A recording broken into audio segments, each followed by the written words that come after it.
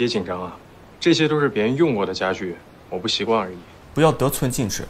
你知道这个部门对我来说是全公司的什么吗？心脏。但是家具我都不要了。你说2件事。哦，不好意思，我不知道您有客人在。这个房子的租金是多少？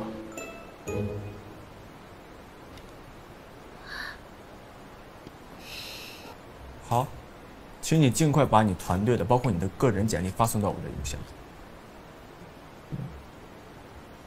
所以到现在为止，你在新力量的职位还是我的秘书，对吧？那么去给我办一件秘书该办的大事。没事没事。所以一定会影响到我休息。但是研发部的团队要尽快建立出来。不行。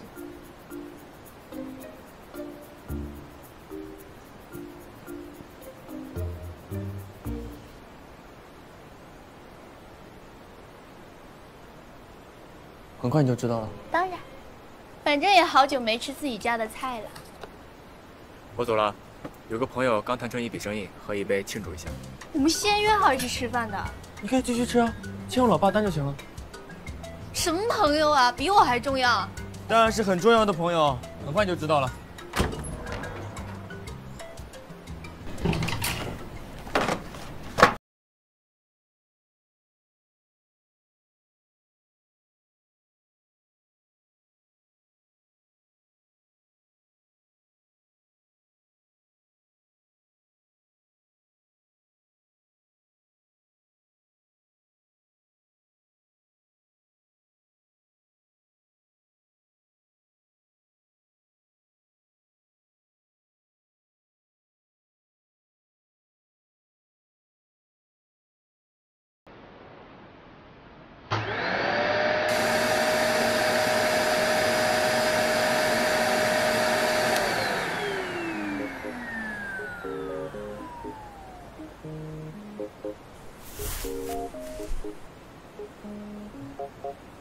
那个，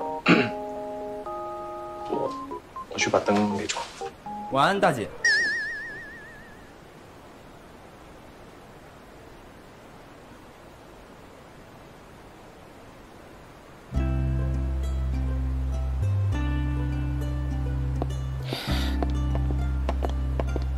金秘书早，严总在等你了。严总突然找我是有什么事吗？这个我不大清楚。会不会已经暴露了吧183.6。浴缸太小了，我腿根本伸不开。天花板过低，床够软。总之，我今天想换个地方住。你碰了他的乐器，需要消毒。不是你现在那个家，你不是买了个新房吗？不用不用，那个我就住你们家吧。好，还行吧。安琪欢楼上那个，走吧，送你回去。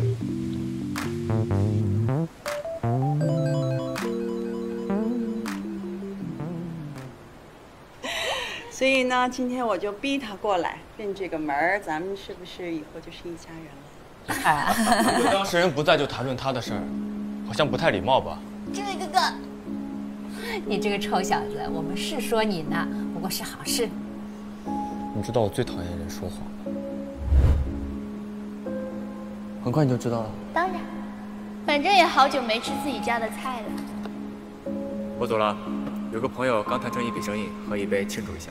我们先约好一起吃饭的。你可以继续吃啊，请我老爸单就行了。什么朋友啊，比我还重要？当然是很重要的朋友，很快就知道了。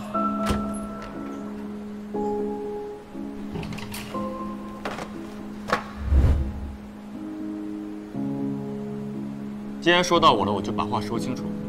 珍怡，你也听好了，在美国时我确实跟你女儿交过朋友，别开玩笑了。滚出去！这位哥哥，不是东西，不这位许追打！像什么样子？都是为我关怀。